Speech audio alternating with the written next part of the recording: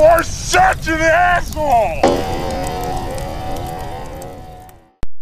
AssholeConsulting.com. We're doing it in the late night, and I went hiking with the talented Mr. Lee. That is my Asian buddy who formerly lived in a Quonset hut, who is a genius architect, and if any of you are looking to have your homes designed by him, not that there's a lot of rich people, but yeah, if you want your nice, fancy dream home design, that's the guy. Yeah, contact me, I'll contact him.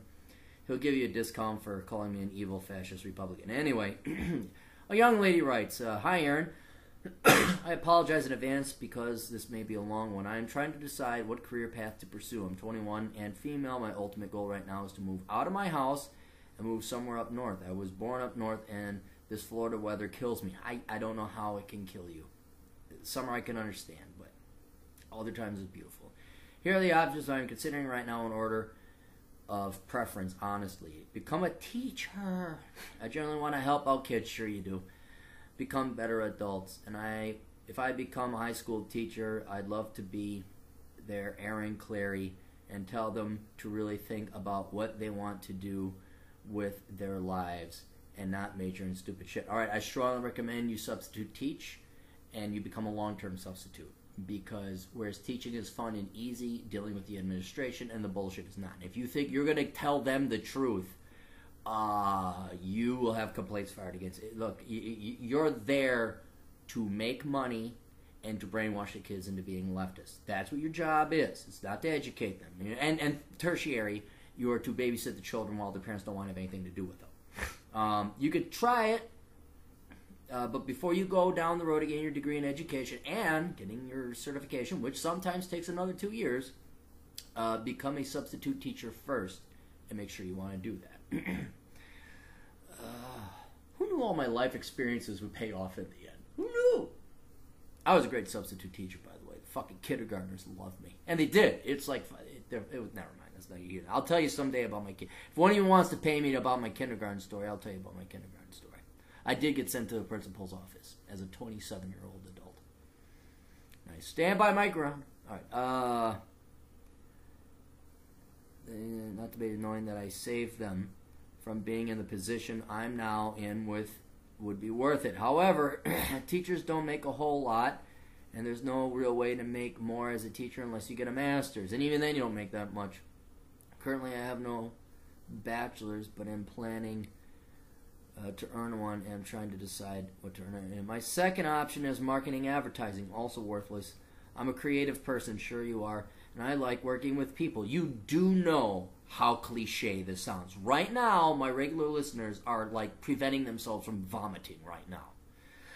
I'm a people person. It doesn't matter. Does not matter. Do you have hustle? You want to learn about marketing? You'll learn more about marketing going and watching Glendon Cameron's show. Watch Glendon Cameron if you're really interested in marketing. So become a substitute teacher first, and then watch all of Glendon Cameron's videos. All right? And then contact Glendon Cameron, and he'll tell you what I told you, and that's to contact him. He says, you're very smart in contact. Well, Aaron Clary, because I tell you to do the same thing. But there, you know, marketing, you don't need to go to school for that. You just show up at a used car salesman or car lot and say, hey, I'd like to go sell cars. All right.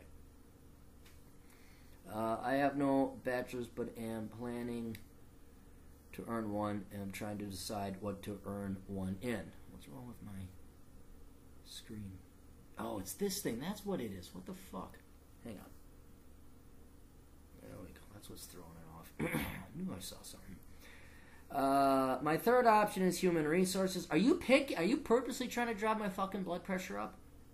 You're a lazy fuck. Let's just admit it. You're a lazy fuck who doesn't want to do math. Okay? Just admit that.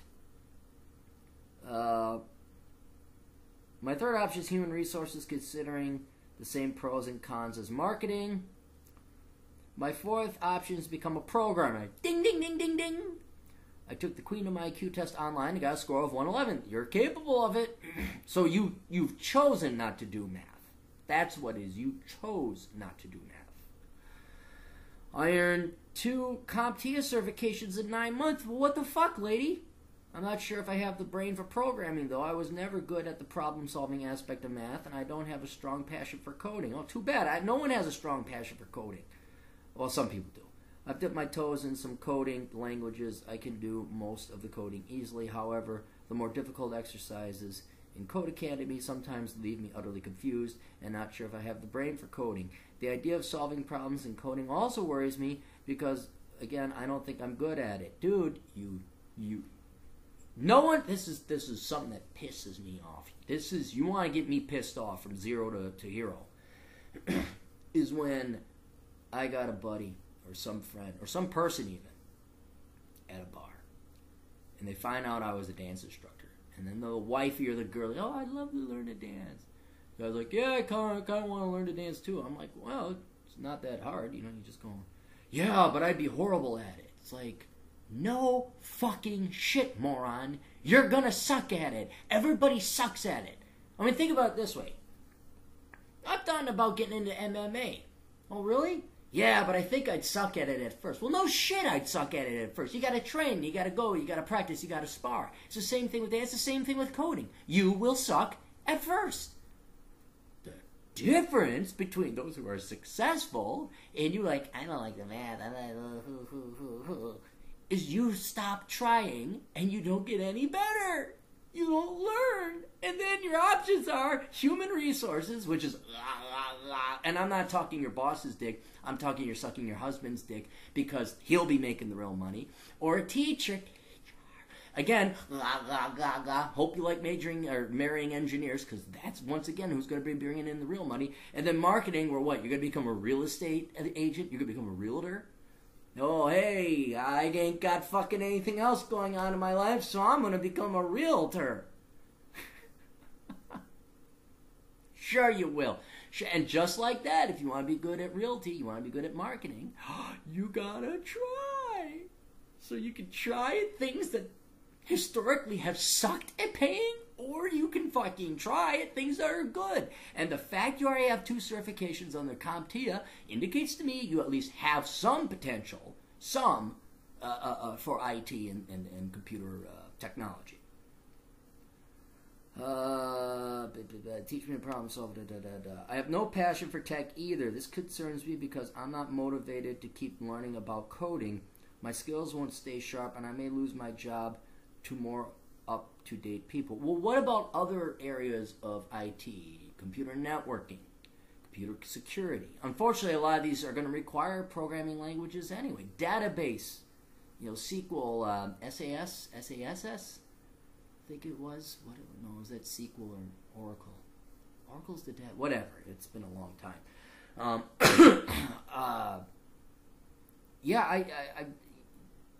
There are other fields you can go into in IT that will pay, not as well as programming, but pretty well.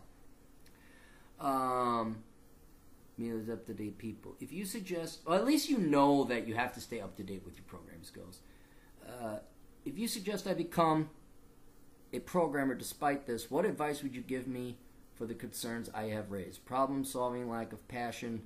I'm good at troubleshooting once I understand whatever I'm troubleshooting, but not much problem solving like the math problems. Last question, what cities up north do you recommend for career opportunities? Sorry for the long email and frustration you get dealing with me.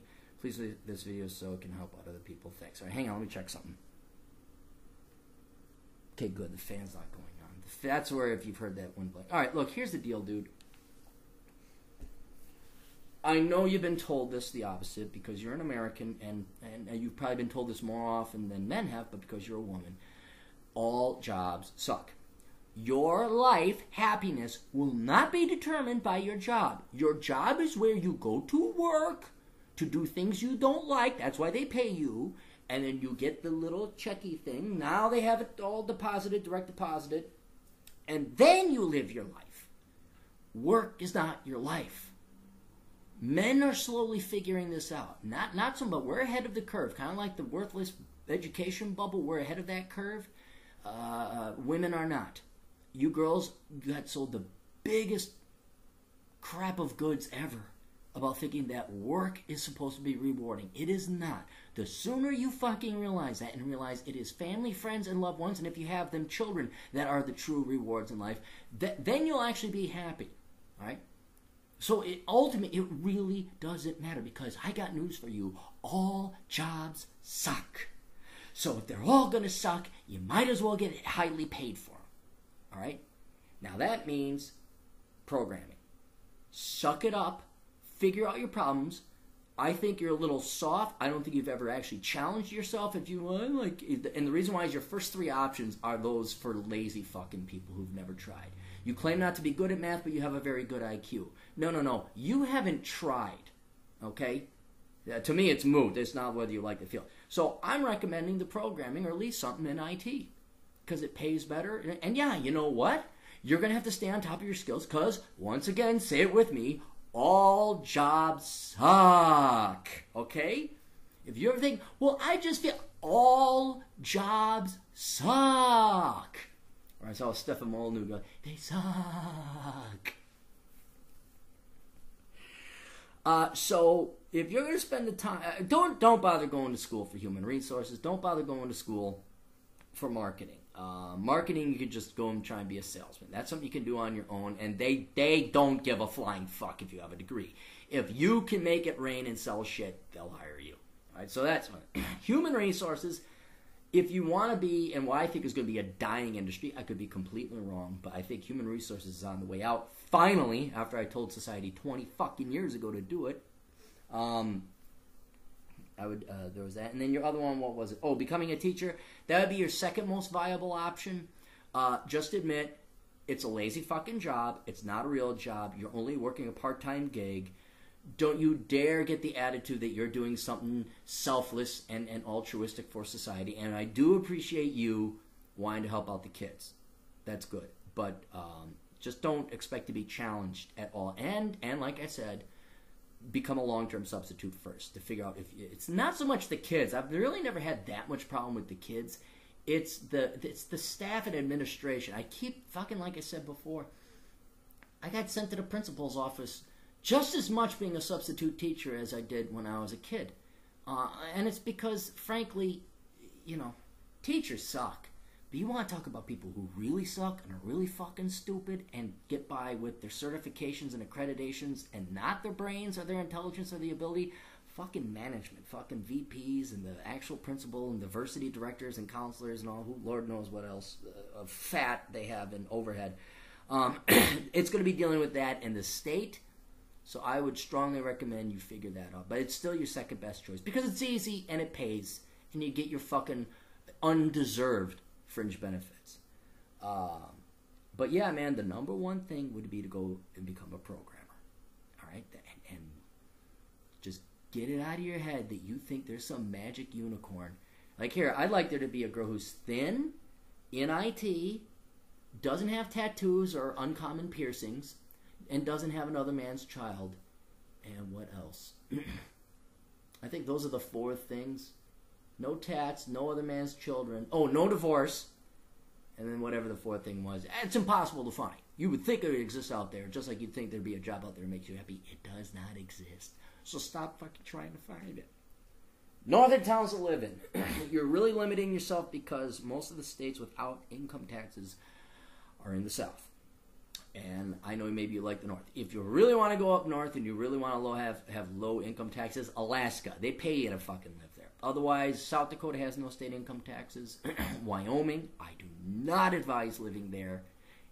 I really don't, unless you're in Jackson or you really like that kind of culture. And I do mean the syphilis, herpes, gonosyphilis, as Terrence Popp says. There are merely small pockets of Wyoming. They're okay. And then I'm trying to think north. North, I mean north of the Mason-Dixon line. If Tennessee's a little bit north enough for you, they just got rid of their local income taxes. That's good. Washington State has no income taxes. Otherwise, if you want relatively low taxes, but you're still going to pay state income tax, Idaho, Montana, North Dakota is very north. Relatively low taxes, but you still have an income tax. I very much like Colorado, even though they are leftist. I love Denver. I love the mountains. Live on the west side of Denver so you can access the mountains, because on the east side is fucking Nebraska, and there's nothing fucking over there. Vegas isn't north. If you can't handle the heat in Florida, you're not going to like that. You might like Reno, but it's still going to be pretty warm during summer. Yeah, the North sucks, man. The North, there's not many places I'd recommend. I mean, read Reconnaissance, man. If you want, just read the last chapter. Read chapter 6, because I go through it methodologically. I go through it methodically. Thank you. I go through it very methodically, whittling down what states you should even consider giving your time and part of your life. But beyond that, if it's not in the South, you're eliminating Texas, you're eliminating Florida, you're eliminating Tennessee, you're eliminating Las Vegas, which is pretty much the only place to live in Nevada, and you're left with North Dakota. I'm sorry, you're left with South Dakota and Washington State. And Alaska. Sorry, there's Alaska too, which is fine. It's beautiful during summer for those 2 weeks. Anyway, hope that helps out. Stop being a whiny cunt, kick some ass, and become an upstanding individual. That's all we got. Toodles.